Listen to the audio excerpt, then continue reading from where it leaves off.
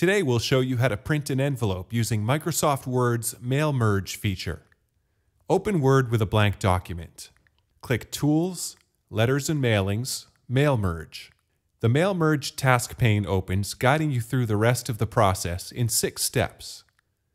For step 1, select Envelopes as the document type. Then continue by clicking Next, Starting Document. For step 2, how do you want to set up your envelopes? Choose Change Document Layout. Under that, click on Envelope Options. Under Envelope Size, choose the size of your envelope. If your envelope size is not listed, enter a custom size in inches. Choose your desired fonts for the delivery address and the return address. Click Next, select Recipients.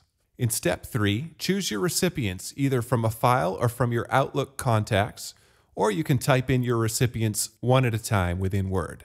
To type in your recipients, click Type a New List. Under Type the Names and Addresses of Recipients, click Create. You can then create a new entry for each of your recipients.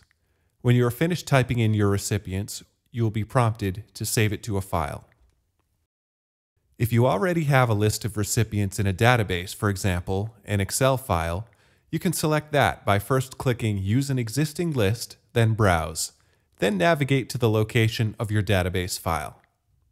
Once your recipients are in order, you can move on. Click Next, Arrange your envelope. This is step 4, and here you will actually set up a template for your envelope. You can replace the sample return address in the upper left corner with your return address. Then click on Address Block. A dialog box will appear where you can customize the way your addresses will be printed on your envelopes. When you have settled on a style, click OK. You will see that the address block code is now in your template. Using the Enter key, bring the address block to the middle of your envelope, and then center it by clicking the Center Alignment button in Word's toolbar.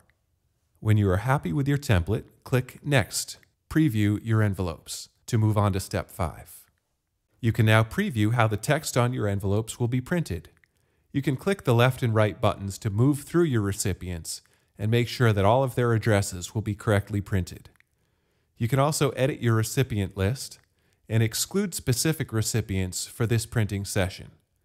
Once you are satisfied, click Next, Complete the merge.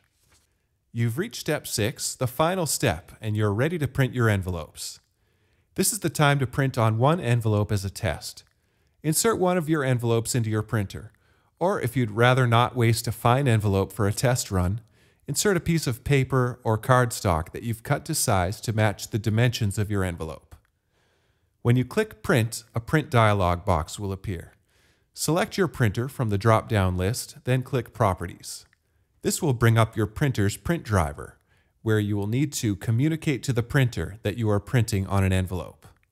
Do this by going to Page Setup and entering the dimensions of your envelope in inches, like you did in step 2 of Word's Mail Merge steps. Your printer's print driver layout will vary, so just poke around and try to find the place for customizing the dimensions of your document, in this case, your envelope. Once you have set the printer to recognize the size of your envelope, you're ready to print. Go ahead and send that test through. If your return address and recipient's address are positioned correctly on your envelope, you can go ahead and print the entire list. LCI Paper suggests that you load 20 envelopes into your printer at a time. When one batch of 20 envelopes print, your printer will pause so you can load more. Congratulations! You've just used Microsoft Word's Mail Merge feature to print envelopes.